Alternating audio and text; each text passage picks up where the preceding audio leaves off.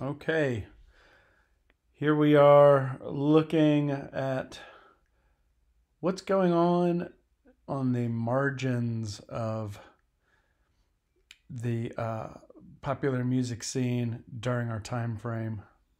I may sneeze here, so don't be too freaked out. Mm. Okay, I guess it's just a faker sneeze. Those really are the worst kind. So, in the 1970s in particular, there are new genres that are crossing over, um, and established genres that continue to splinter. And here I'm talking specifically about rock because from the 70s on through to the 90s, rock really did establish and maintain a 2-to-1 um, advantage over the next leading genre. And so no matter what was in second place in terms of the most sales, mostly records, rock was always 2 times bigger than the second place genre. So as we saw in the 1960s, with rock splintering into folk rock and psychedelic rock, now we're going to have additional permutations of the rock genre in the 1970s. So yeah, let's check out the next slide, shall we?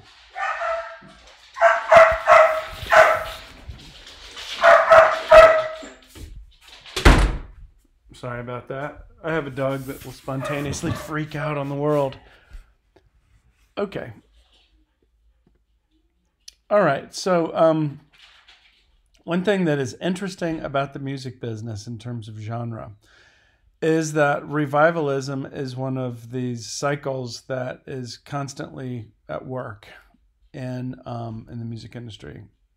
There are a couple of different cycles that are like that, but we'll focus on revivalism for now. Um, and usually there's about a 20-year lag, meaning that in the 1970s, there's a certain fascination with the 1950s. In the 1980s, there's a certain fascination with the 60s. In the 2000s, I remember people were really crazy about like doing the safety dance and all these weird 1980s tunes. And so revivalism is simply there, and I think it's has as much to do with human psychology. When you get 20 years past something that was was an experience that was a major, or an experience that marked you in some way, you really can measure yourself and your development, and there's a certain fascination. I don't know what it is, but when you look back over that amount of time. So for you guys listening to this, most of whom are my students in your 20s, you're going to have to get a little older before you can see, unless you're like really into crib memories or whatever. Anywho, so like I said, this is an entertainment industry cycle, so you can see it across, television and Happy Days and MASH. In the 70s, those are both 50s based shows. Film with Grease and American Graffiti, once again 70s shows that are based in the 50s. And then I remember growing up watching Sha Na Na, which is really hilarious. But this was like a TV show in the 70s that was based on like this greaser doo-wop gang that wears gold suits, and these guys actually performed at Woodstock, believe it or not. In any case, they have celebrities on, and she comes out and tells bad jokes and insults them and everything. And it's just one of those things, Let's hear, there's their sign-off song. I'm kind of interested to hear it.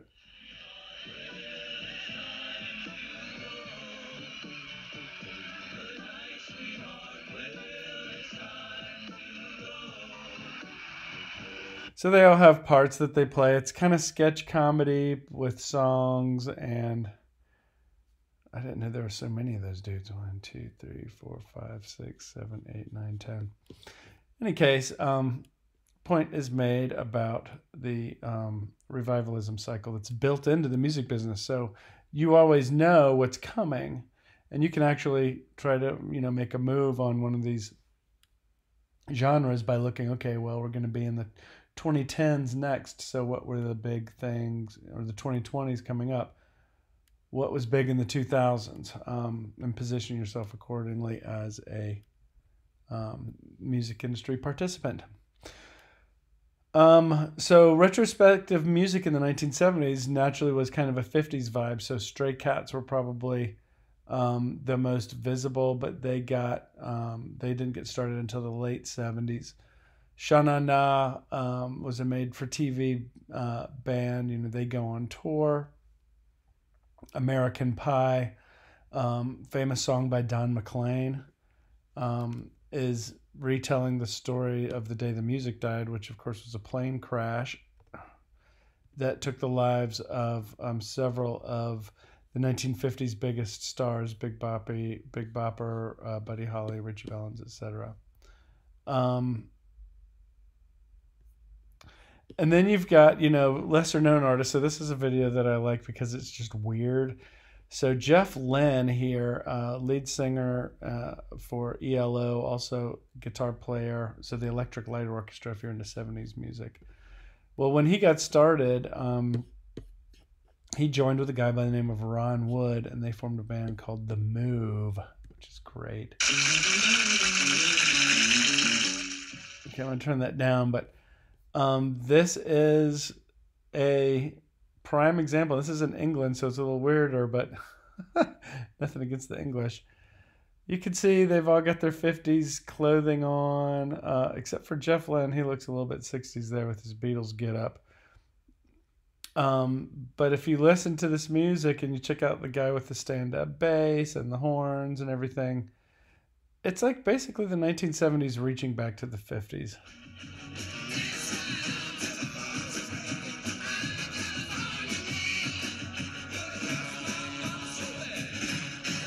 So that was Roy Wood with the yellow glasses, who looks like a total burnout, that dude right there. So anyway, it's in its own 70s way. It's kind of freaky and hilarious at the same time. So once you see revivalism at work, now you can get an understanding of how genre updates itself. So it's not only working from the margins of the mainstream into the mainstream, but it's also working by virtue of just simply reaching back and remembering. And so in the case of reggae, for example, and Jimmy Cliff, this is actually Toots and the Maytals. So this goes down to the Toots and the Maytals line. Sorry about that. Oops. There we go. Okay, that's good. I'll play the song while I do this so you can hear some actual reggae. Sorry about that. In any case, the deal with reggae that's so amazing to me is that, its success has a lot to do with Island Records, which was a record company based out of Jamaica, but then transplanted to London.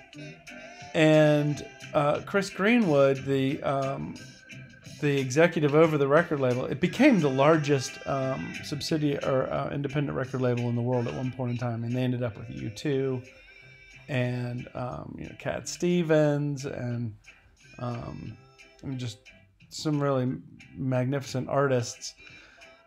But they started by mainstreaming reggae. And so they were distributing reggae records to Jamaican expats in London during the 60s. And then they stumbled upon Bob Marley and other fantastic artists of the genre. And what they did was, to mainstream it, was that they took the lyrical specificity away about the struggle. You know, reggae is a protest genre that's based on colonialism, and so they're tired of European settlers taking over the islands and its resources, and so that historical specificity about that struggle is taken out of the lyrics. And kind of in place of that, you get the sound of an electric guitar, which was completely foreign to the genre itself. And so that little shift right there was enough to do the trick. And it's also kind of fascinating that you've got, you know, the protest is kind of taken away and it turns into just general angst. And then you have a symbol of, you know, the electric guitar is kind of an American as one of the, you know, it's a colony. We were colonized, or we are the colonizers. And so for that electric guitar to go over the historical sort of specificity of Jamaican outrage seems significant and a little bit outrageous. And so I just thought I'd point that out because that's the way that reggae was mainstreamed by Island Records. And you know, white-owned record company, but built on the success, really, primarily of Bob Marley. Okay, so that's we're listening to Toots and the Maytals right now, in case you're wondering. Hey, hey, hey, one of my favorites. And then also, country now in the 1970s has been established since the 60s, and so it starts to splinter as well. And so you get into progressive country and outlaw country, and then finally into you know, alternative country in the 1990s. But it really does take about a decade or so for a genre to have been in the mainstream before it starts to split apart into these kind of subsidiary genres. And so Glenn Campbell, Dolly Parton, and Willie Nelson are all here, and that's Kenny Rogers, who had his entry into it in the 70s and 80s. Primarily, that's where he had most of his success. And so these, you know, outlaw country singers were kind of bucking the, not so much the Nashville sound as, you know, what country music, it's not so much what it stood for, but what it sang about, I would say. So this is for those of you into country music, this is an interesting area about what's the relationship between country from the 1960s and outlaw country in particular. Okay, so what's going on with rock? So rock is continuing to splinter.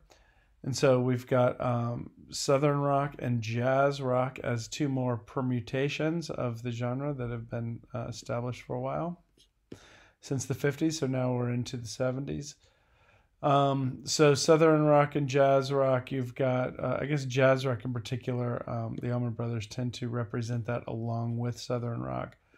But Leonard Skinner and the band, and there are plenty of others, are less on the jazz rock side, I would say.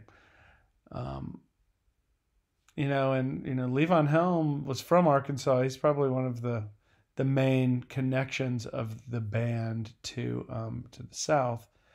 But he settled in Woodstock, New York. And so it's almost reminds me of Creedence Clearwater Revival, that was an LA band, acting like they were a bunch of dudes from New Orleans and actually pulling it off. You know, I'm not saying that about the band, but image in the music business is highly plastic and malleable and can be formed and reformed. So don't always believe what you are seeing and hearing as God's honest truth, as they say. Okay, so we'll talk about disco and funk right now. So this guy's going to play a disco beat for us, which I think is really cool. We're going to do eighth notes on the hi-hat, quarter notes on the bass drum, and 2 and 4 on the snare. That's it. The hi-hat, we open every second beat, so it's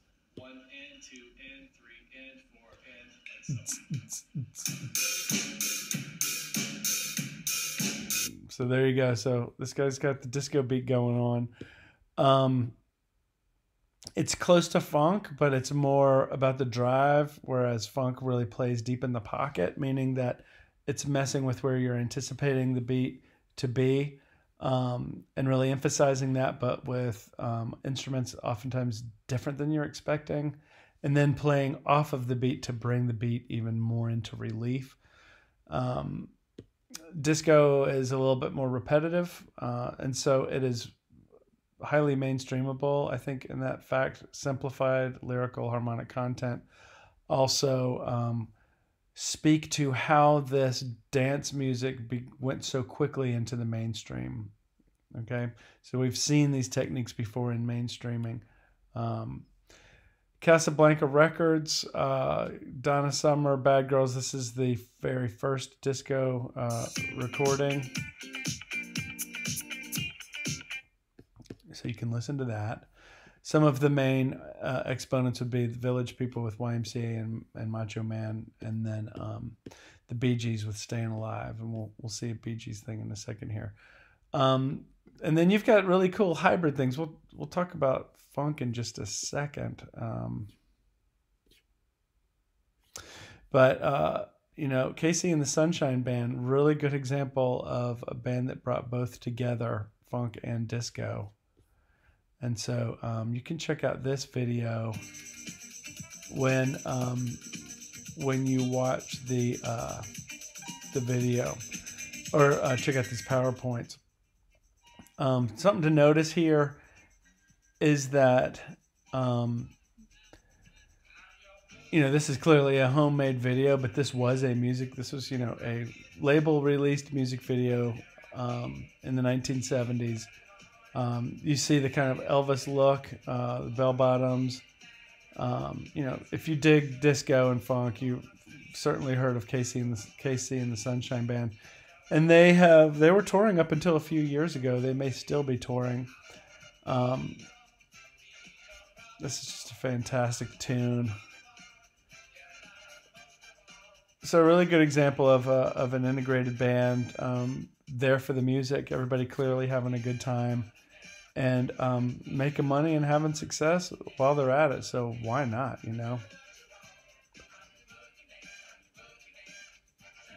Pretty good video editing for the 70s. Talked a little bit about the Bee Gees. This is where their pinnacle occurred in Saturday Night Fever. This particular scene shows John Travolta, doing his disco dance. And I wonder, okay, so yeah. Anyway, that's the movie Staying Alive, which was a big success, after Grease. People were waiting for more Travolta, and so that's what they got, was a disco focused love story. 4 years later, of course, you have the recognition, and this is once again comedy and satire. We've seen cartoons doing this before. Comedy and satire coming in to spoof a genre that is kind of too ripe on the vine. It's been there for a while. It's done its thing, and it's moved into the past. And so that's kind of the function of satire here. And this is from the movie Airplane, which probably one of my all-time favorite movies. But satire and comedy, when they poke fun at musical genres, they are indicating and helping them move into the rearview mirror. So they're going into the past faster than they normally would because of this. All right, let me widen this out a little bit. Okay, so what's going on here is this guy's recounting his story as a sailor in the Navy.